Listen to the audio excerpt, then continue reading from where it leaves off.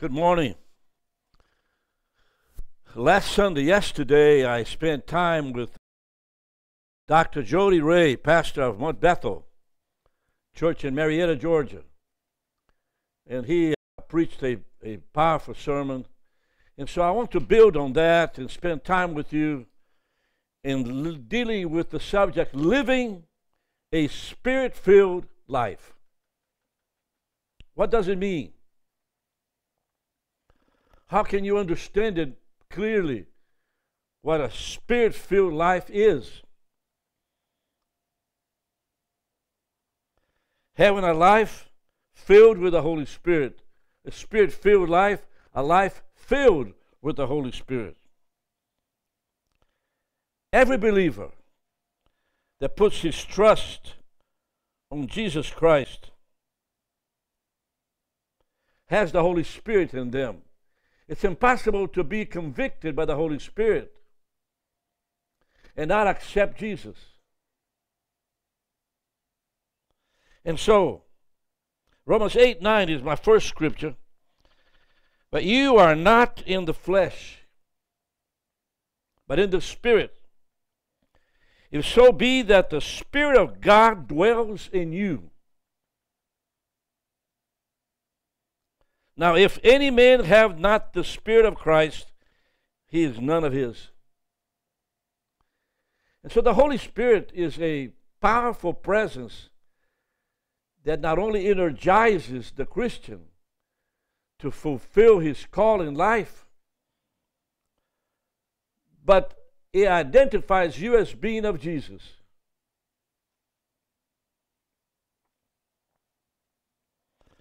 So the second question here is this: how do you know? How do you confirm that the Holy Spirit is in you? How do you know that? It is an interesting question. It is really two questions here in one. First, how do I know for sure that I have the Holy Spirit in me? How do I know for sure that I have the Holy Spirit in me?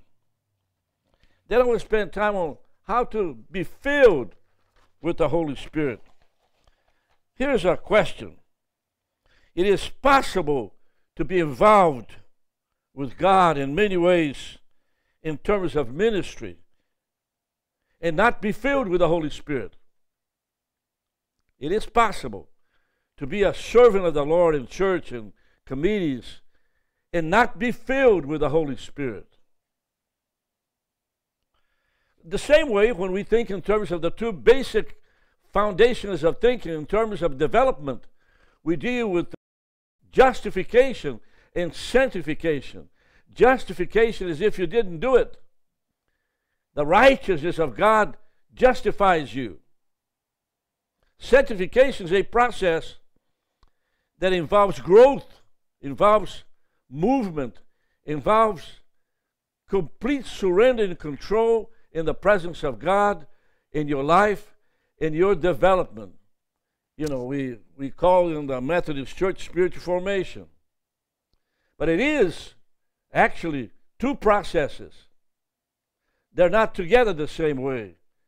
They have degrees of development, degrees of growth, degrees of involvement. And so, Ephesians 5:18 is another scripture. It says, and be not drunk of the wine, wherein in excess, but be filled with the Holy Spirit, speaking to yourselves in psalms, in hymns, in spiritual songs. Being filled with the Holy Spirit, it's a level of the presence of God in your life that is demonstrative. Look at verse 20. Giving thanks always for all things unto God and the Father in the name of our Lord Jesus Christ. Giving thanks, meaning there is an expressive movement of peace and joy and singing and dancing and rejoicing, which not many Christians have. Some Christians have that freedom. They're filled with the Holy Spirit. Some are more moderate. They're not expressive, but they trust the Lord for their salvation, and they are blessings to the kingdom of God. So there's a difference between spirit-filled people and people who have not been filled with the Holy Spirit. Am I doing okay so far? All right. So let's take a look at Acts 4:31. Here's a clear picture of a spirit-filled life. When they had prayed, the place was shaken where they were assembled together. And they're all filled with the Holy Spirit. And they spoke this word of God with boldness. Notice that boldness is demonstrative. Being filled with the Holy Spirit causes you to rejoice, to dance, to sing, and to be used of God. There's more than that. And I'll get to it in a minute. 1 Corinthians chapter 2. 1 Corinthians chapter 2. Verses 14 and 15. But the natural man receives not the things of the Spirit of God. The natural human being, unsaved, receive not the things of God. For they are foolishness unto him. Neither can he know them, because they are spiritually discerned. So there's a clear picture between the saved and the unsaved. The unsaved, because of not being convicted by the Holy Spirit and professing Jesus as Lord, cannot discern the Scripture, cannot discern what God is doing, cannot discern what the Holy Spirit is saying, because there's no community, there's no relationship. Now, the one that is filled, but he who is spiritually judges all things. And so, the spiritually led person judges all things. Why you can judge simply means you are able to discern what's in front of you belonging to God and what's in front of you that is not of God. And so being saved, it is the work of the Holy Spirit. But the progressiveness of that experience with Jesus is completely different. Amen? It's completely different. And so, the spiritual discern mind is led of the Spirit. If you're not led of the Spirit, you cannot discern. You cannot understand. You cannot perceive. You only read the Bible. It's just not there. Why is that the case? Romans 8:7 says, Paul says, because the carnal mind is enmity against God. For it is not subjected to the law of God, neither indeed can be. In other words, it's impossible. If you're not led of the Holy Spirit, if you're not led, your carnal mind cannot understand the things of God. So let's take a look. How then we receive the Holy Spirit? Well, it was a miracle. There's nothing I can say more than that. A miracle.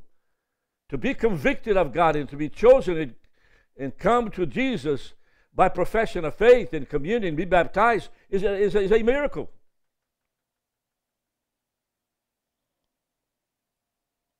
The wind blows where it listens, and you hear the sound thereof, but cannot tell where it comes and where it goes.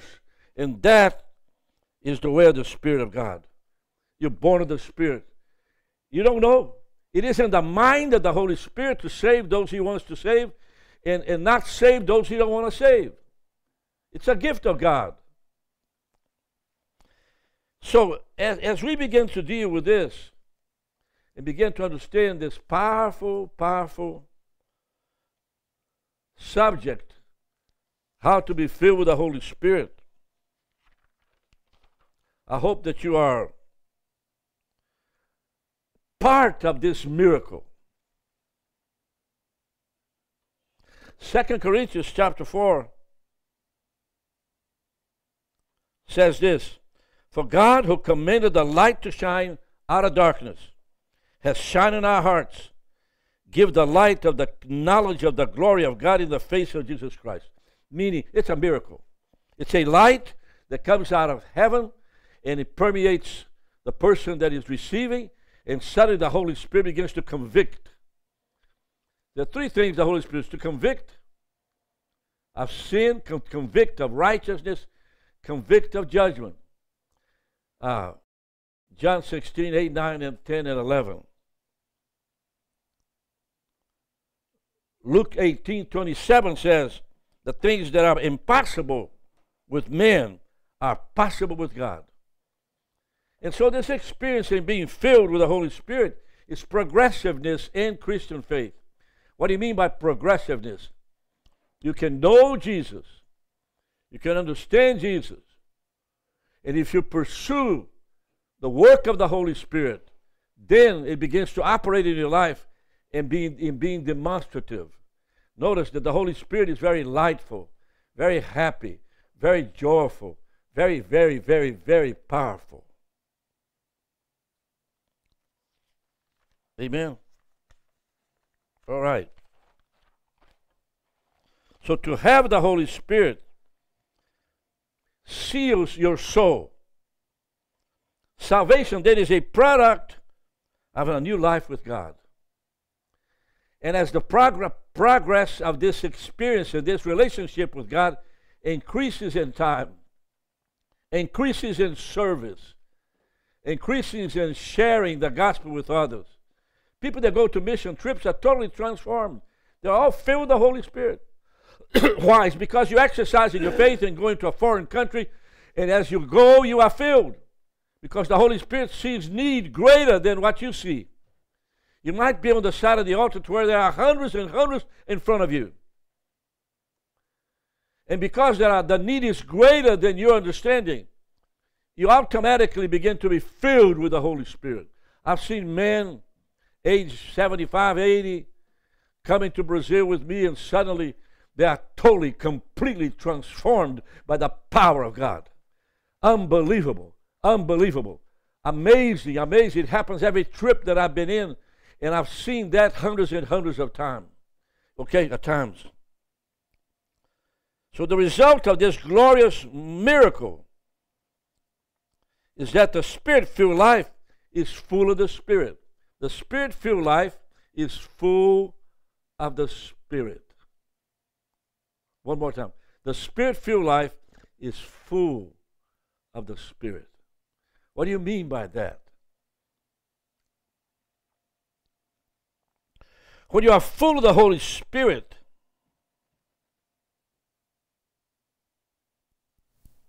look at 1 Corinthians chapter 12, verse 3.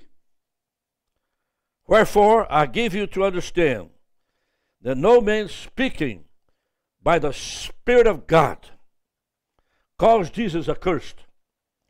No man can say Jesus is Lord but by the Holy Spirit. So the Holy Spirit is the person, the third person of the Trinity, who communicates with you and develops in you a faith that is growing and developing and creating and serving the Lord. What activates the Holy Spirit is what you do with it. What activates the Holy Spirit is what you do with it. If you use the Holy Spirit instead of the Holy Spirit using you, nothing happens. You don't use the Holy Spirit uses you to do what needs to be done in front of you. In other words, the Holy Spirit is the individual existence of a conscious person that laughs, that rejoices, that sings, that dances, that has power, that heals, delivers, empowers. Look at 2 Corinthians 12:3. No man can say that Jesus is Lord but the Holy Spirit. By the Holy Spirit. So the Lordship of Jesus is the seal that you are led, that you're convicted by the Holy Spirit. So revelation, leadership, anointing, power, blessings are only available by the Holy Spirit as He operates in you instead of you operating in Him. He does it all. You are simply a channel by which God uses you to minister to others. As we travel to different nations in the world, I seem to notice that those who serve the Lord in doing what they need to be done in the life of the church and the community have sometimes no power, no development, no creativity. They're sincere, they're honest people, they're kind, they're gentle people, but there's no power. When the Holy Spirit comes in, everything changes. Let me read to you a verse of Scripture that has got to be one of the most empowering verses in the Bible. Jesus is telling the disciples not to leave Jerusalem, for they will be endued with power from on high. Don't leave Jerusalem. Right there in the temple, something is going to happen. And in verse 8 he says, "But you shall receive power after that the Holy Spirit is come upon you." That has to do with being filled, being renewed, being encouraged, being empowered. It's a progressive movement of the Holy Spirit in the life of the believer. Oh, but when I was saved, when I was 12 years old, I got everything. No, you didn't get everything. It's too much for you to take at a period of 12 years old. It's just the beginning of a dance that will play on your ear for the rest of your life. In other words, the empowerment, the baptism, the anointing of the Holy Spirit of God processes and begins the period of sanctification that causes you to experience the presence of God in a way you never experienced before.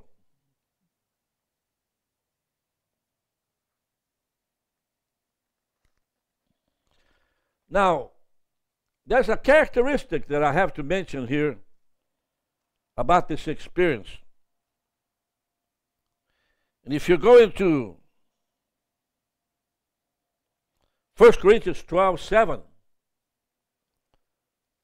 let me go to it because I don't want to miss a single word. 1 Corinthians 12:7. It says, "But the manifestation of the Spirit is given to every man for the profit of all."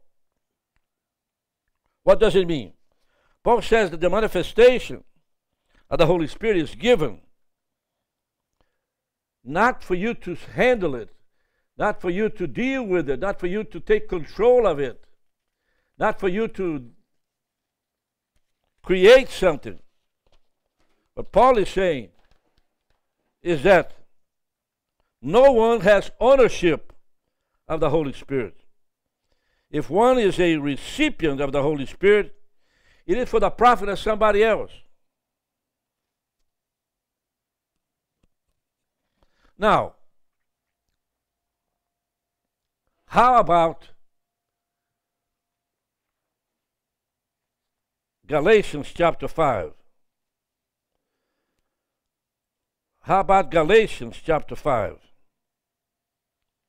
"But the fruit of the Spirit is love, joy, peace, long-suffering, gentleness, goodness, and faith, meekness, temperance. Against there is no law." How about that? These are the fruits of the Spirit. When the Spirit activates and does things in your life, it actually creates and gives fruits. So the question that remains is, where is Paul in the understanding of 1 Corinthians 12 when he deals, "For one is given the Spirit of, by the Spirit, the word of wisdom, the word of knowledge, the same Spirit, faith, gifts of healing, working of miracles, prophecy, discerning of spirits, interpretation in tongues." Where is that part of the spiritual development of the work of the Holy Spirit in you? Notice that fruits come out of something. If you consider Galatians 5 and disregard 1 Corinthians 12, you got a spiritual, psychological problem to resolve. How can you say to me that the fruits are there, but there's no place in your life for the operation of the gifts? So people who are Christians, who deal with this, simply accept the fruits, but deny the gifts. That's why they're powerless. That is why they're powerless. You don't have to have it, but you can't deny it. You don't have to have it, but you cannot deny it. Because when you deny that which God does and the Holy Spirit expresses, you're denying the reason why there's no fruits is because you don't understand the gifts. So let me explain. I'm going to follow the list that is before me. And the list that is before me begins with the word of wisdom, and then the word of knowledge.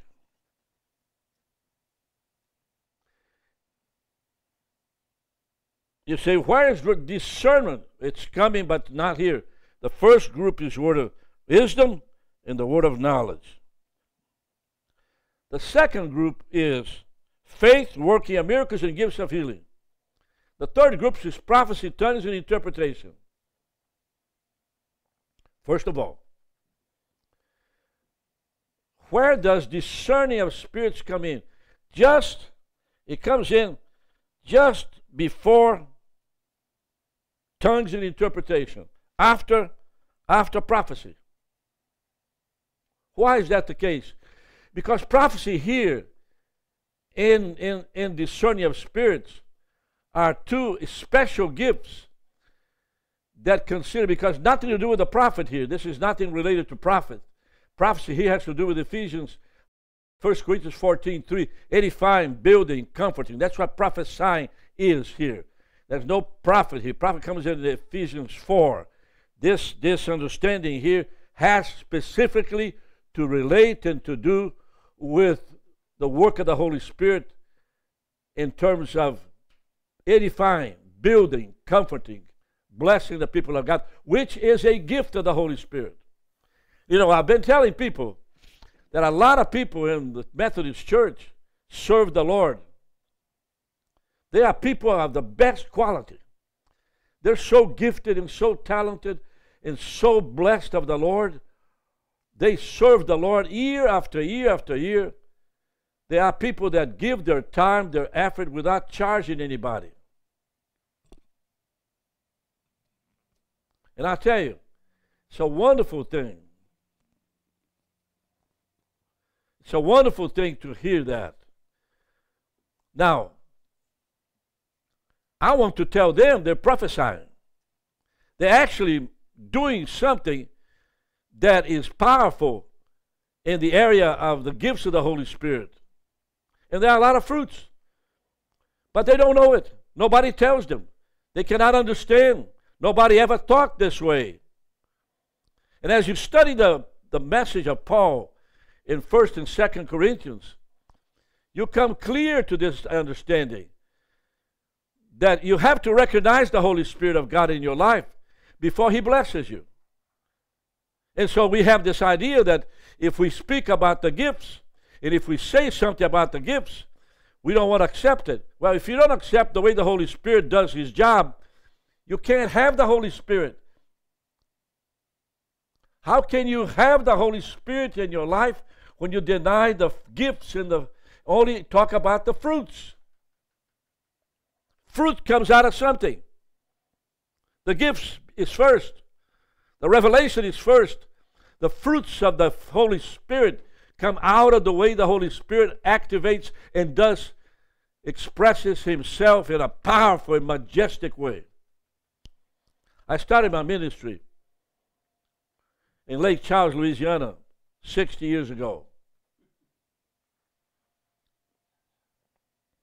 And I was one of those hungry Christians who understood this, but I didn't know how to get it. I wanted to be filled with the Holy Spirit more than anything else. Mainly because I denied it so much, so long. And my father kept on telling me that unless I'm anointed by the Holy Spirit, I have no ministry. It doesn't grow. It just keeps up with it. It just keeps on perking. And so I didn't have the teacher. Well, I did have the teacher, which is Tommy Tyson, Earl Tyson, Dr. Charles Boland, so many of the saints of the early 50s. And so I've tried to sort of come to try it. And I remember I went to this church in Louisiana, in Lake Charles. That's the first time I ever seen a crawfish in a little Pentecostal hands. And of course I began to suck the head and take the oil out. And the owner of the hotel told me, "Sir, you eat just the little legs. Take the little black little lime and eat the little legs, but don't suck the oil. Yeah. Only the coonets do that." Yeah, that's right. Only the coonets do that. And so I cleaned my mouth and went to the bathroom and don't suck the head. and so that night I came to church. And the altar filled. I sang 3 songs and preached 10 minutes. And they just came up. In the altar there were 3 people. And the way I got to them was that one of them was squeezing his own hand to a point of breaking his bones. And I saw the blood just driving, and he's just trying to. And so I said, "Lord, tell me about these 3 good old Methodists." And I heard the Lord say, their wives have died 20 years ago. And they go visit the wives and talk to them and have a TV there and watch the news with the wives every single morning. They lit the cemetery stones by visiting their wives. And so I went to the 3 and said, "I hear from the Lord that you should not communicate with the dead. You let the dead be dead. It is an abomination to the Lord that you like to speak to the dead. I want to tell you a story." And I told the story of Saul trying to talk with the witch of Endor to reach Samuel. And what happened to them, because Samuel said, "Tomorrow you're going to die." And he died the next day with all his family. And they communicated with the pastor after service that I was in witchcraft and I should not be preaching in that church. And of course, the preacher gave me $100 for gas, and I drove all the way to Atlanta. But that night was the best night in ministry I've ever had in my whole life. It was the beginning of an understanding that what I said to those men was true. They conferred and confessed that they did that, and there's nothing wrong with that. And after I heard from them, I said, "I heard from the Lord, and thank you very much. You blessed my life. I'm about to go." And I left singing hallelujah and praising the Lord. I remember I opened the windows of this car. I don't know what kind of car it was, but it was a piece of junk. And I kept on driving home. Hallelujah, praise the Lord. Hallelujah, amen. Hallelujah, give the glory. Revive me again. Revive me, oh God. And all I experienced was that God revealed to me something for the first time. Now, let me ask you this. Are you filled with the Spirit of God? Lift your hands toward this TV and repeat after me. Heavenly Father, I receive the Holy Spirit in me. I receive the Holy Spirit in me, Lord. By the power of your Spirit, God, I confess my sin. And I ask you to bless me. Anoint me. In Jesus' name. Amen. God bless you. See you tomorrow.